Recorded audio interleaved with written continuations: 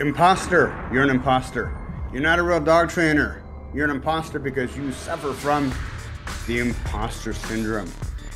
This video is going to be talking a little bit about that whole thing, about if you're a dog trainer, especially if you're probably a new dog trainer, that's why you feel like an imposter. Hard to imagine people that have been doing this for 30 years still feel like an imposter. Who knows? Could happen. But let's kind of break it down. But first, a word from our sponsors. This guy for BurningDirect.com. Burning Direct, the dog trainer marketing agency.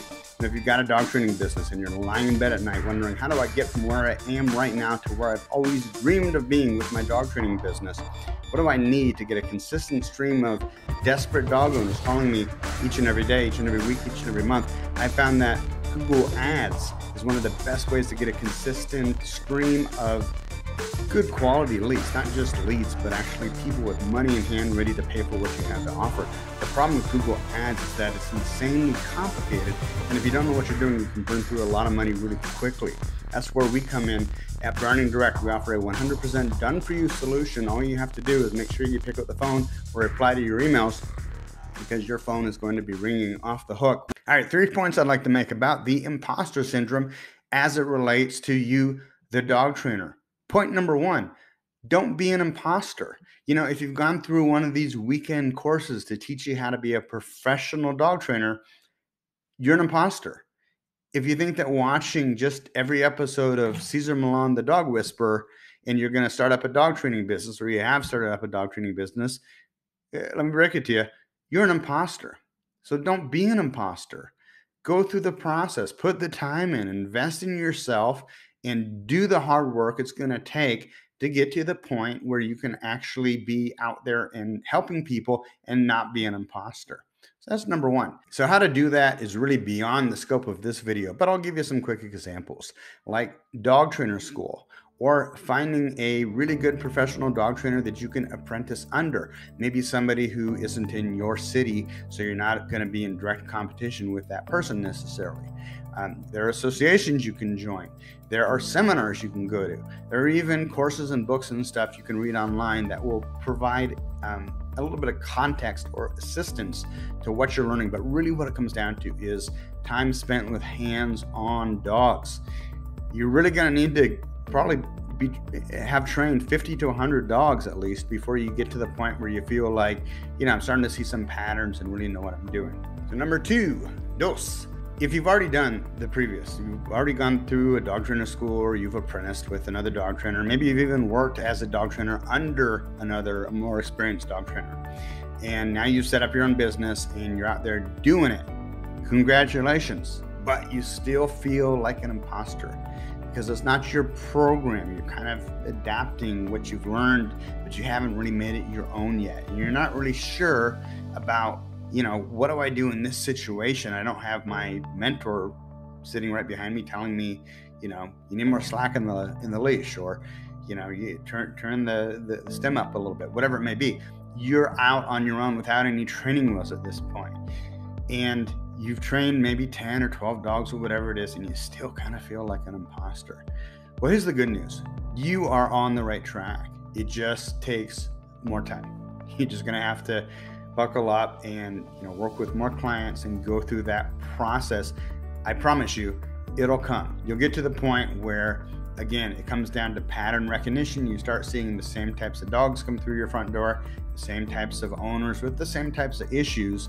And once you've gone through that process and you troubleshot it, then you start having more of a depth of knowledge to draw from for how to address those issues as they're coming in with new clients. And as you do it, the more you do it, the more you get confidence in yourself and your skills. And that's when you see that whole imposter thing, that whole imposter syndrome start to disappear as you acquire more confidence in your skill set. Number three, let's say you've trained lots of dogs. Let's say you're at a point where you really know what you're doing. You know how to answer all the questions. You're pretty confident that you can get positive results with most of the dogs that walk through your front door. But for whatever reason, you still don't feel like a dog trainer. You still feel like an imposter. You look at these other dog trainers and they're off, you know, they're working with clients, and when they're not working with clients, they're working with their own dog, or they're doing some kind of sport like ring sport or Schutzhund or whatever it may be, AKC confirmation or obedience, and their life is being a dog trainer.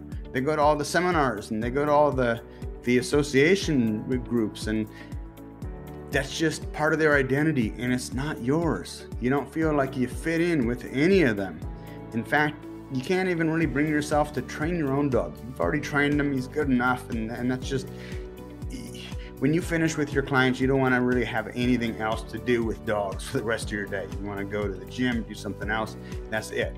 And that's okay. That's typically what we would call a balanced life. But if you still feel internally, after all of that you're just not a dog trainer, it may be that dog training is not for you. And that's okay. It's okay to admit that to yourself. Maybe that there's some other aspect of working with dogs that really lights your fire. Like for me, it was writing dog training books, or helping people, online and doing dog training videos and that type of stuff, information products in the dog training niche, in the dog training industry. So you may take some time, step back a little bit, and really ask yourself some tough questions. And if the answer is, I don't see myself as a dog trainer, even though I've already been a dog trainer for several years and I've worked with all kinds of different dogs and stuff, it's just not me. Then maybe at that point you start investigating some other avenues, finding what your passion in life really is and pursuing that.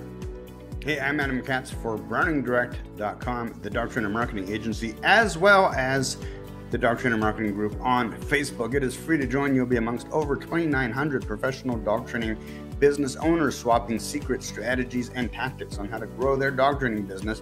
Why would anybody in the right share that information? Because that's what we do. We like helping each other. We like helping people. Feel free to join at Facebook. It is, like I said, free to join the Dog Trainer Marketing Group. I'm Adam Katz. Hey, have a great week, guys. We'll talk to you soon.